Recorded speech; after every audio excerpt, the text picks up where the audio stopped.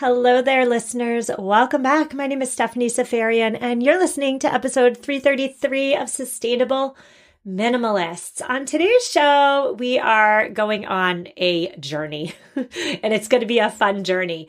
It is a journey that most of us have likely been on before, in which we have an appliance, we need it, we rely on it every single day, and then it breaks. What on earth do we do? What should we do? What would a conscious consumer do? My goal today is to arm you with both the knowledge and the resources you need to confidently and intentionally replace appliances the smartest way next time they break, and they will break. Now, before we get there, a couple quick notes. Note number one is this is absolutely positively your last chance to join us on the school bus electrification initiative that we are doing in 2023 here on this podcast as a community. If you don't know what I'm talking about, go back and listen to episode 331. Everything you need to know is there. But join us. We're a fun group. We're going to make some real tangible difference. So join us. Shoot me an email. Just say I'm in and I'll add you to the list. Second piece of housekeeping is that, oh my goodness, in the last 3 weeks of this show, I have gotten more hate lobbed at me than in the past 5 years of doing this show. Since the inception. So 3 weeks more hate than 5 years. Somebody's mad at me because there was an Old Navy ad at the end of a show. Yes, I apologized profusely for that. That shouldn't be there. I've contacted the podcast hosting provider to get them off of my show. Somebody else is mad that I literally just mentioned politics. Oh my goodness. Somebody else is mad because they disagree with my opinion. So not everybody's mad at me. It sometimes feels that way. Just 3 people are mad at me, but 3 people in 3 weeks, holy moly. That's fine. I'll take it. But it's January now. So let's recenter ourselves. Let's reunify around some universally hated things. Stephanie should not be universally hated. Microplastics, though, should be universally hated. Who likes microplastics? Loud chewing, close talkers. These things should and could be the targets of our frustration and angst with life. How about planned obsolescence? That's what we're talking about today. Planned obsolescence should and is, I would say, universally despised, and that's because it's terrible. So let's reunify around our shared disdain for planned obsolescence. And before we do that, let's go behind the electrical scene. So we're talking about appliances, we're talking about planned obsolescence, but before we can really get down and dirty with all of that, we need to talk about electricity. Appliances get plugged in, which means that their source of energy is, of course, electricity. So the more you use, the more you pay. The supply and delivery charges of electricity are variable, and you may have heard something in the news recently about increased costs of natural gas means there's an impact on our electric supply, and therefore our energy bills, including our electric bill, are going up. But where does your electricity come from?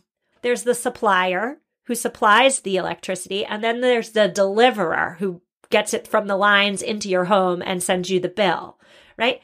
If you don't know where your electricity comes from, yours specifically, I will tell you that in order to find out that information, you have to jump through so many hoops.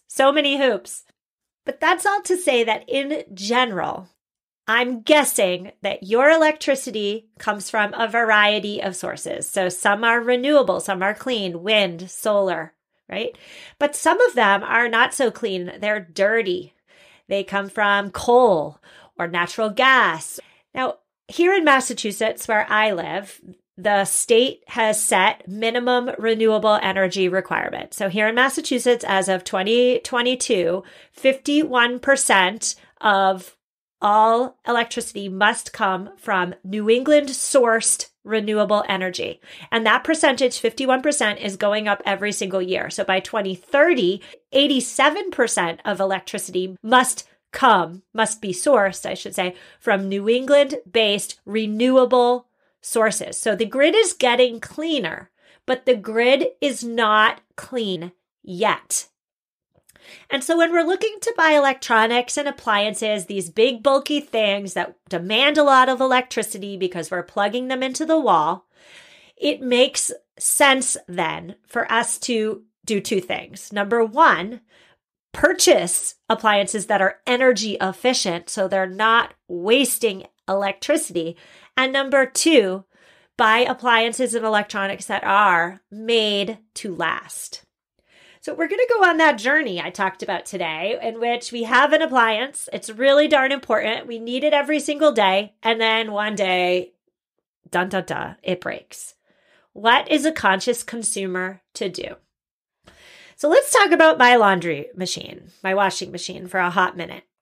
I want you to travel back in time to the first days of the pandemic. So we weren't in lockdown yet, but it was coming, right? Everybody was in a state of panic. People are hoarding toilet paper and hand sanitizer, and there's talk about closing schools, but they haven't quite done it yet. So those days, right? Everybody was living on a level of heightened panic.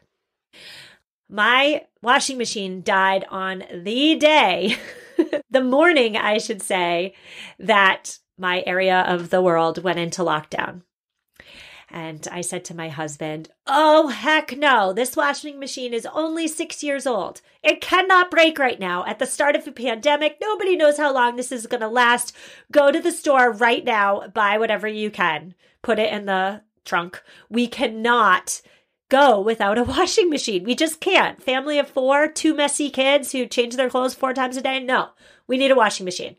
So that's exactly what he did. So the old washing machine was leaking all over the basement. We just moved that to the side. He went to the appliance store. He picked one that was there. No delivery people were delivering anything. So he bought one. He stuck it in the trunk of our car with the trunk open. It was an SUV. So he brings it home. He plugs it in. It works. We have a washing machine. Okay, a couple things there. Number one, our broken washing machine lasted for only 6 years. That's the first thing I want you to pay attention to. The second thing I want you to pay attention to is that we were not conscious consumers in this situation at all. We did not do our research or our due diligence. We literally bought the first thing we could find. So don't do what I did. Hopefully your washing machine doesn't break on day one of a pandemic. But I'm going to be referring to my washing machine throughout the show. So that's the story. And now when we talk about how long appliances are supposed to last, it's really hard to say. And that's because of planned obsolescence. Planned obsolescence is something we talk about often on this show, but just so we're all on the same page, planned obsolescence is a policy of producing appliances and electronics generally that either become obsolete or break prematurely. Some examples of planned obsolescence, the biggest examples include using poorly made parts within the washing machine or within the refrigerator so that the appliance breaks sooner, or even better for the company, right after the warranty ends, right? It could be not providing an instruction booklet. So you just buy a new vacuum. You think, I don't need the instruction booklet. Who cares that they didn't pack one in this box? You just turn it on and vacuum. So easy. But there is important information in that instruction booklet, like how to keep your new vacuum cleaner working. And there's no instruction booklet. Do you really want to spend up to 30 minutes online trying to find the exact instruction booklet for your vacuum cleaner and then print it out, et cetera, et cetera? That's planned obsolescence. Planned obsolescence is limited warranties. So your product that you just paid good money for, let's go ahead and continue on with the vacuum cleaner example. You buy a vacuum cleaner for 365 days, it is covered by a warranty. And then on day 368, because of course the company knows how long that warranty should be, on day 368, one of the little plastic parts inside the vacuum snaps off and breaks, and now your vacuum no longer sucks. Like literally sucks up dirt. It sucks that your vacuum no longer sucks. That's planned obsolescence right there. And so again, when we talk about how long things are supposed to last, We're more talking about how long they generally last in 2023. Central AC usually lasts about 15 years, dishwashers 9-ish years, microwaves 9 years, refrigerators last an average of 13 years, washing machines last an average of 10 years. So I don't know what was going on with my 6-year-old and then dying washing machine. Dryers are 13 years. And so again, I really want to drive home the point that it's really difficult to estimate the lifespan of an appliance because the production of individual components within these big bulky appliances are often outsourced to third-party manufacturers, and more of these parts, these pieces, are made of plastic. 30 years ago, that was not the case. 30 years ago, the parts inside were metal. That made the lifespan of those appliances longer. It's my mom, she has appliances that she registered for at her wedding in 1975. She gave me her coffee grinder. She registered and received it as a wedding gift. She no longer grinds coffee, but I do. She gave me her coffee grinder. It is so wonderfully 1970s. I love everything about it, and it still works. Do you think a coffee grinder made in, 2005 is working as well as the one made in 1975? I don't know. I do know that I got a coffee grinder for my wedding in 2011 and it broke. And that's why I'm using my mom's. Okay, so you got something. It breaks. What do you do? Well, let's slow down the process. Let's not immediately buy. Let's not immediately send our husband or our partner out to the store to buy whatever on the showroom floor like I did with the washing machine. I own it. First, try and fix it if time, funds, mental space allows. If you are handy and you feel up to the challenge, there is a DIY fix-it-yourself YouTube video for just about anything. There are WikiHow pages for fixing things. So if you feel up to the challenge away. I should say, when you learn how to fix stuff yourself, you're teaching yourself an important life skill. Self-sufficiency, right? I do not have that skill. Maybe I should work on it in 2023. But if you can't fix it yourself, try to get the help you need from somebody else. Of course, you're going to contact the brand. You're going to see, if your appliance is still under warranty. If it is, get it fixed. If it's not, inquire about how much it's going to cost to get fixed. Of course. If that's not an option that's available to you, does anybody in your community have the skills that you need? Maybe you can even learn from them. How about a repair cafe? My town's senior center does repair cafes. So you bring something that's broken and the beloved seniors who are really good with fixing things will do their best to fix it for you. I have linked in this episode's show notes to the repair cafe movement. There are repair cafes all over the world. You can click on your location and see where the closest one is to you. I should also say too here, if you have a local buy nothing group, perhaps you can ask somebody to give you the gift of their time in repairing an item. Just see what comes up. You have nothing to lose. Maybe somebody can help you. Maybe they can't, but at least you've checked off all the due diligence boxes. So, okay, you've done your due diligence. No, you can't fix it. Nobody wants to help you. What do? Well, you've got to first make sure you're responsibly recycling or discarding of the old appliances. For refrigerators, freezers, and air conditioners, you must hire a professional to remove the refrigerant from the appliance before recycling it. The technician must be, and I quote, Section 608 certified. I should say that under normal circumstances, not a pandemic, if you need to replace your refrigerator or your freezer or your air conditioner, the technician who is coming to install or deliver the new one is likely certified and will take away the old one and properly dispose of it for you. But for the rest of it, for the stuff that doesn't have refrigerant, for the stuff that nobody's coming to haul away for you, I suggest first contacting your local waste management authority to find out where in your location you should bring this stuff. The EPA, the Environmental Protection Agency, has a responsible appliance disposal program. I've linked to it in the show notes. So you're probably wondering what happened to my leaky washing machine that we just stuck in the corner of the basement. Somebody didn't deliver the new one. So what did we do at the old one? Well, it sat there for a good year and a half, I would say. It just sat in the corner staring at me, taunting me. It wasn't very minimalist of me to just leave it there, but I didn't want to put it on the curb to be sent to the landfill. I wanted somebody to do something with it. It was 6 years old and it just didn't feel right to me that, just because I didn't have the skills to repair this thing meant that it needed to go sit in a trash heap somewhere. That didn't feel right to me. So what did I do? I gave it away for free. I posted it on, I believe it was Craigslist. A very nice gentleman came. I don't know what he was going to do with it. I think he was going to strip it for parts, but he came and he took it off my hands for free. I have good faith that this man did something good with my broken washing machine. Okay, so while reusing and repurposing old stuff is generally a good thing, that logic does not apply for refrigerators and air conditioners and freezers because of the refrigerant problem.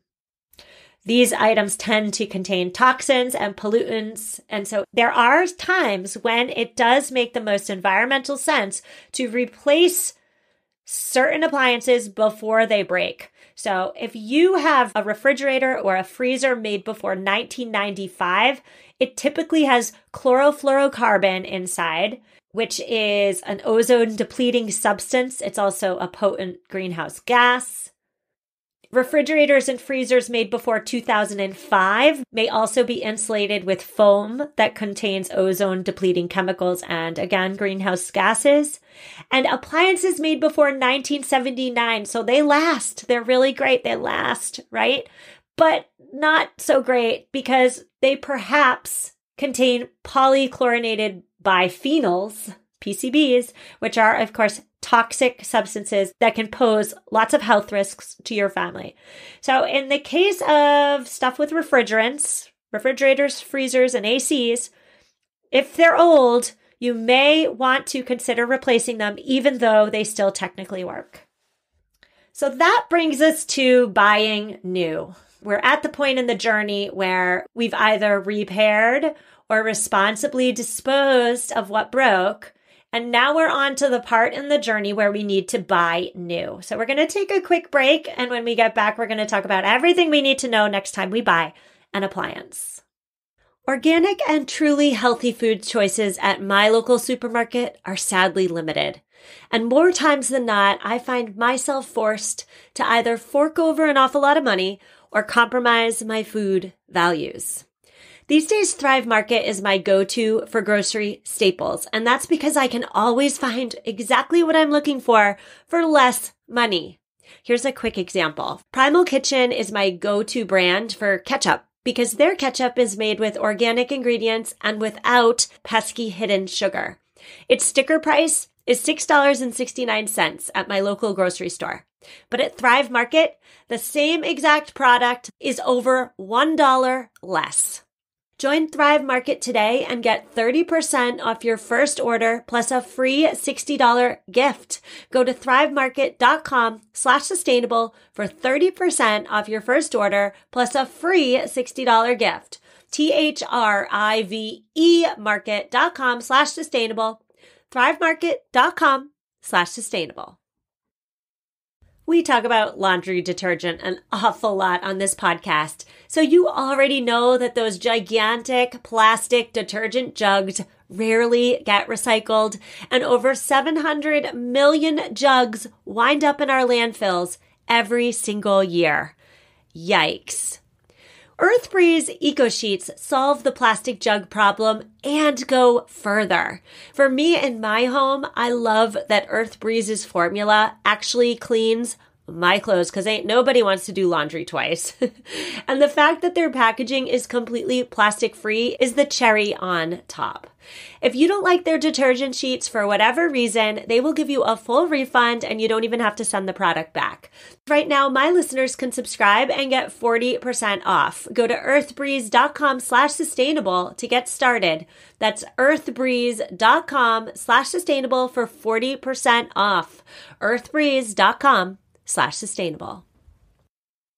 If you're not sleeping on bed sheets with viscose from bamboo yet, what on earth are you waiting for? I used to be a cotton bed sheets type of girl, and then I tried Care Aloha's soft and sustainable bedding made from viscose from bamboo. You guys, the difference is huge.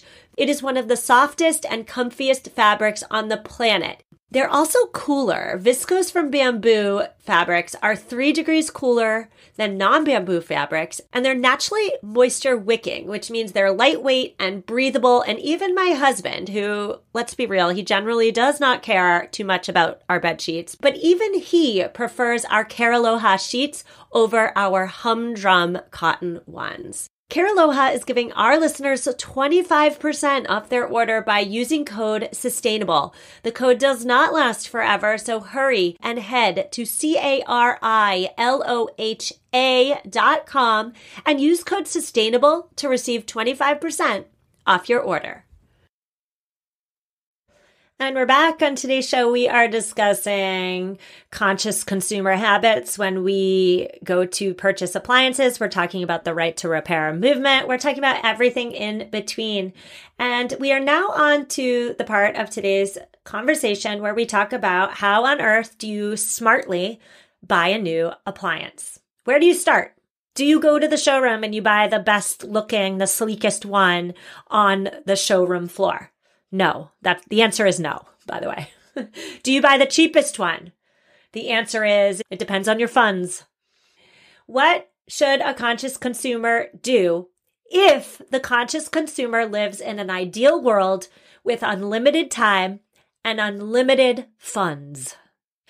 Well, step one is to, of course, do your research. Okay, I have to give a shout out to Consumer Reports here. I have writers and researchers on the show from Consumer Reports often because they offer unbiased ratings of over 9,000 products and especially appliances. So unbiased means that no company is paying them to get a good review. Okay, that's really important. Consumer Reports, you can pay $10 a month or $60 a year to get unfettered access to their unbiased reviews.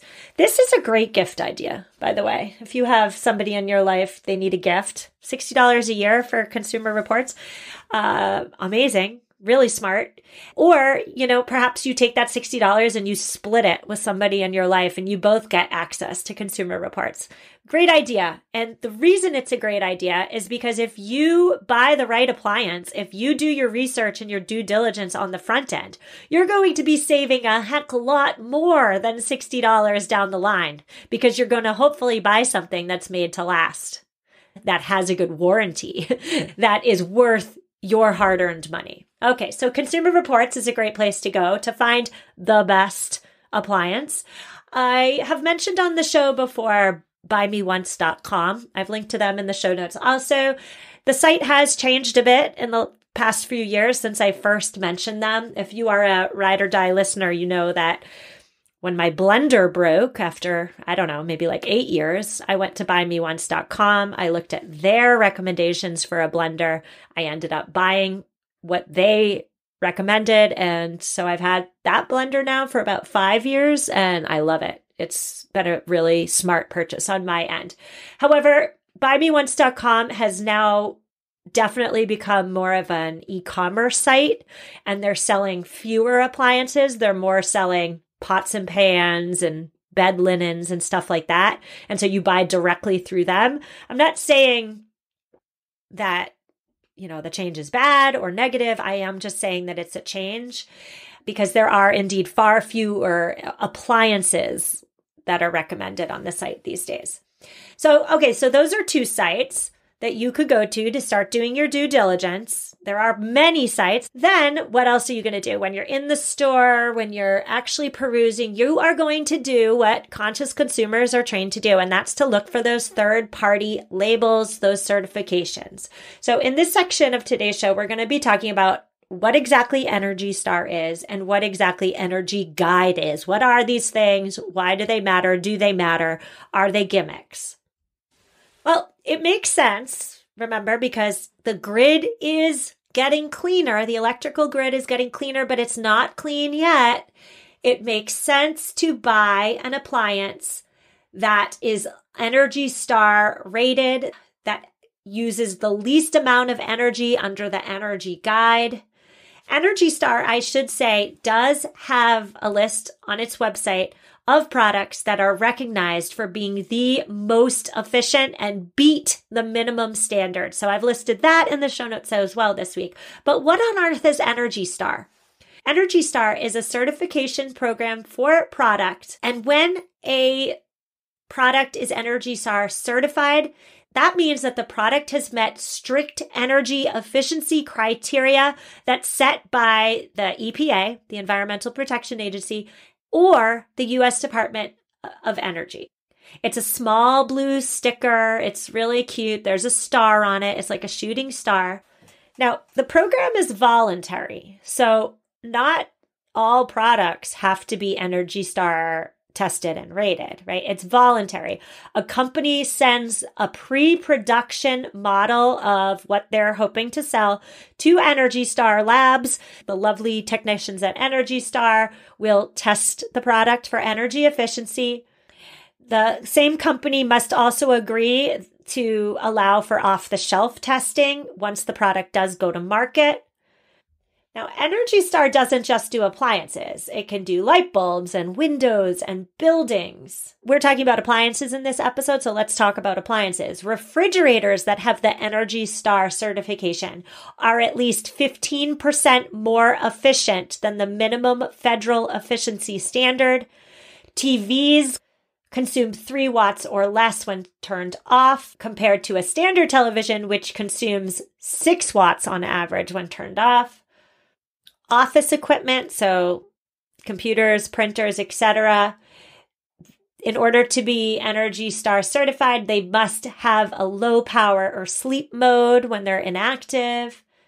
And so it's important for me to really just be clear in saying that when you purchase an Energy Star certified appliance, that can save you money in the long term because, number one, lower energy bills.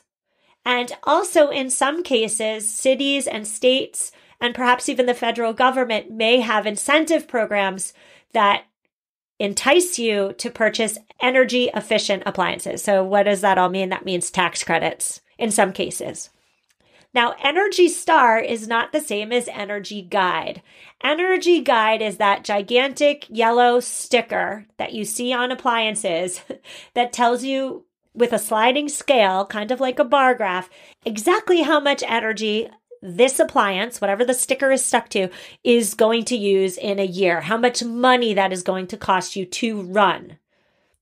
And of course, the less energy an appliance uses, the less it costs to run every single day.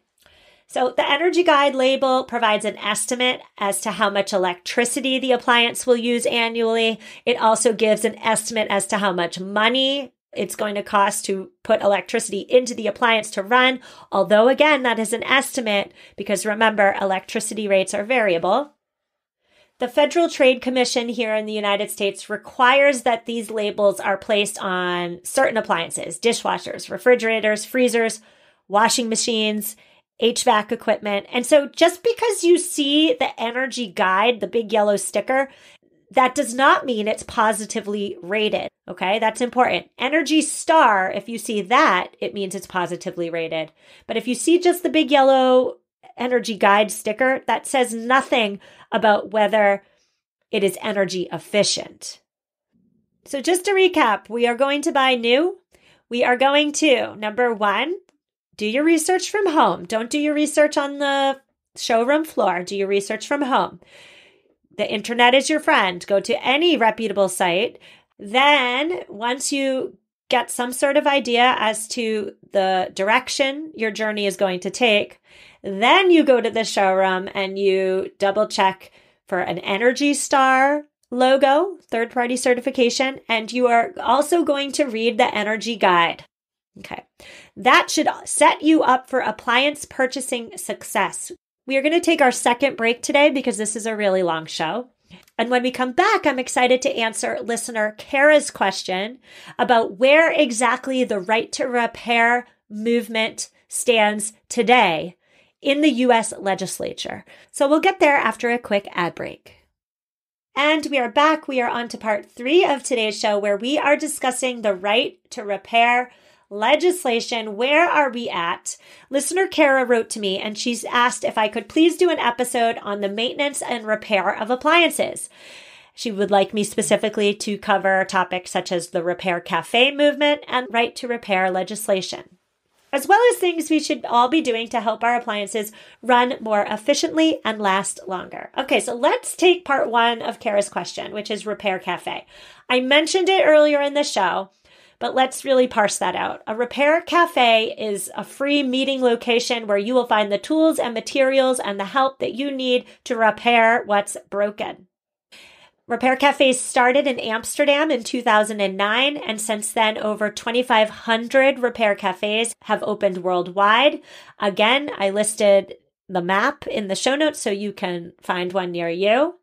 And of course, if you have one near you, go on with your bad self and use it. Repair cafes repair skills in society. So giving you self-sufficient life skills reduces waste, keeps stuff out of landfill, and promotes the repair movement, right? That repairing is yet another skill that we are in danger of losing. I could go on with a lot of other skills we're in danger of losing, but I'll leave that for another day. Repair Cafe's website, so if you don't have one near you, like a physical location, the website has thousands of repair guides, which provide the instructions on how to do a variety of tasks. So check that out if you have something that's broken. And note too that almost anything that's broken, not just appliances, can be brought to a repair cafe. According to their website, you can bring clothing and furniture and toys, and you have nothing to lose. So if you have one, it's free. Bring it down. Maybe it gets fixed. Maybe it doesn't. You have nothing to lose. This brings me now to right to repair legislation. What on earth is our right to repair? Well, our right to repair means that if we own something, we should have the right to repair it ourselves or take it to a technician of our choice. That's our right as an owner of this thing. In the European Union and France specifically, so our neighbors across the pond, they are doing right to repair correctly.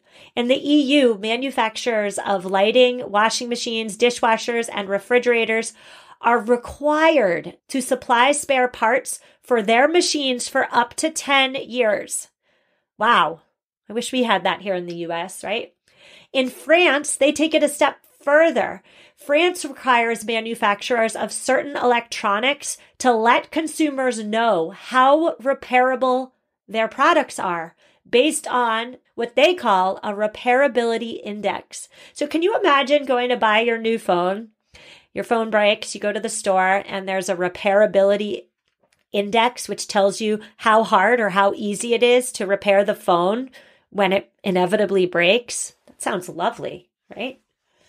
Now, what's going on here in the United States? Well, the Repair Association, which is a right to repair advocacy group, believes manuals should be available, software licenses shouldn't be limited, parts and tools should be available for people who want to repair, unlocking of items should be legalized so that we can install our own custom software, and devices should be designed in a way as to make repair possible. So that's what the Repair Association advocates for, but is it happening? The answer, sadly, is no. If you go to the Repair Association's website, which I did, and I highly suggest you do it as well, they have a map of the 50 states, and it's color-coded, right? You can click on your state or just visually see the states that have passed right to repair legislation, the states that have an active bill in their state legislature right now, and the states that have had one in the past that failed, and then states that have never had a bill anywhere ever. So, in terms of states that have right to repair bills passed, there's only 2 of them. And I'm looking at you, Colorado, and I'm looking at you, New York. New York has a bill that has currently passed in the state Senate, but it only covers digital electronic equipment. And in Colorado, they also have a law passed, but it only covers the right to repair wheelchairs. Then the next is the red states. So the states that have an active right to repair bill. There's maybe, 15 of them. Massachusetts, my state, is one of them. There is a bill currently up for a vote in my state. However, it's important to mention here that although 20-ish states, my state included, does have active legislation introduced, many companies do, of course, surprise to no one, lobby against right to repair legislation. They argue that if independent contractors are allowed to make repairs on their products, there are supposed security risks associated with that. However, there's little to no evidence that that is indeed true. And of course, right, it does not take a genius to realize that companies don't want their products repaired. They want them broken so that we go to the store and we become repeat customers and we give them more of our money. So here in the US, we are far behind Europe in this regard. Under pressure from tech companies and equipment manufacturers, lots of state bills with regard to right to repair have not been passed and do not get passed. Now, if you want to join the movement, you can do so at repair.org. I will link to that in the show notes as well. You just, give them your information. You join their free mailing list. You can unsubscribe at any time. They give you the resources you need to contact your elected officials so that they hopefully pass these right to repair bills through. Because when these right to repair bills do get passed, that's more power, more freedom for you, the consumer. And so I would be remiss today if we didn't quickly cover caring for your current appliances to extend their lives, right? None of this is revolutionary. Let me say that at the outset. Think of it less as revolutionary tips and more as friendly reminders. Because again, how often do we all religiously do this stuff, right? When it comes to any appliance or any electronic, make sure you're reading the manufacturer's instruction booklet. There's important information there, not just about how to work the thing, but how to take care of it. So make sure you have that instruction booklet. Make sure you read it at least once. If it doesn't come in the box, do that 20-minute searching online, find it, read it, etc.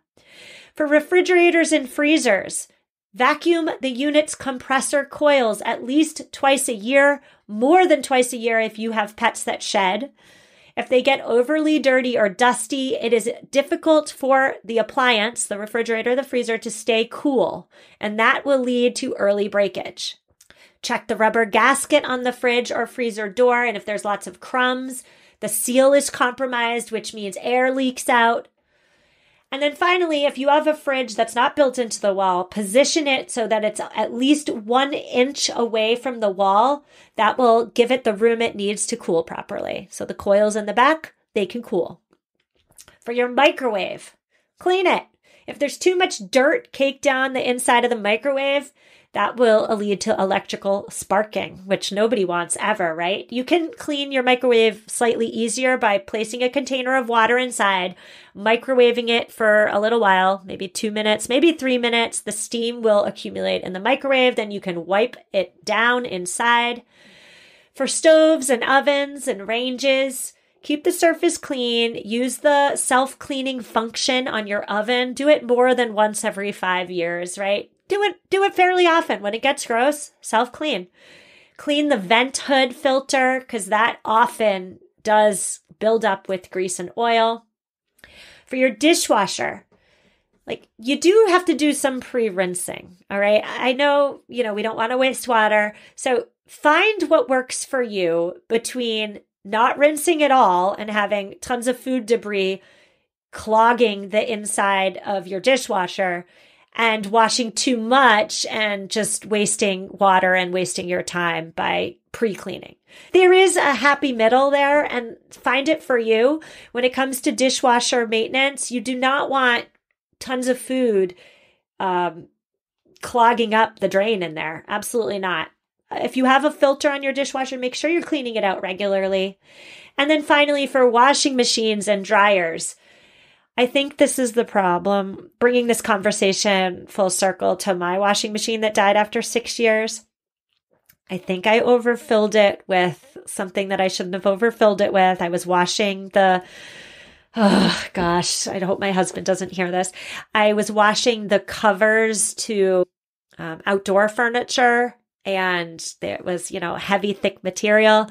I think I put too much of all that in, and I think I destroyed the drum. I think that's why my washing machine broke early. I'm not sure, but nevertheless, it did break early, and I was mad about it.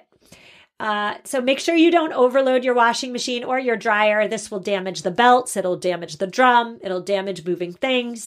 If you have a filter in your washing machine, clean it often.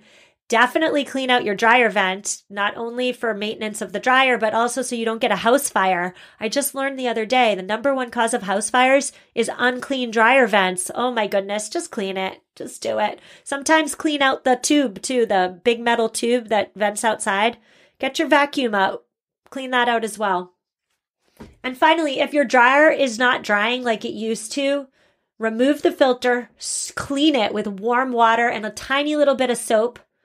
Even if your filter looks clean to your eyes, there may be a nearly invisible layer of lint buildup, which is preventing the dryer from functioning properly. So keep your stuff clean, keep your stuff maintenanced, and remember the final word for today's episode, which is that at the end of the day, we can all only do the best we can. We can all only, at the end of the day, honor our best intentions. Don't take the weight of the world on your own shoulders. The manufacturers that put goods into the marketplace that are made to break, that are made with cheap parts, and don't have any plan for recovering this cheaply made stuff, they're to blame at the end of the day, and they're the ones that should be feeling the guilt, not you and I. So we do what's in our power. We do what we can. We advocate for right to repair legislation via repair.org. We take care of the stuff we have. We make conscious purchasing decisions when we need to buy new, and we make sure that the stuff that breaks is responsibly discarded to the best of our ability. That's all we can do at the end of the day. So much information in this episode. I am really tired of talking and I need some water. I am going to say goodbye. I will see you on Tuesday, where in honor of Veganuary, we are discussing the ins and outs of raising plant-based kids. I will see you then. Reach out if you need me. I hope we're all unified now, and take care.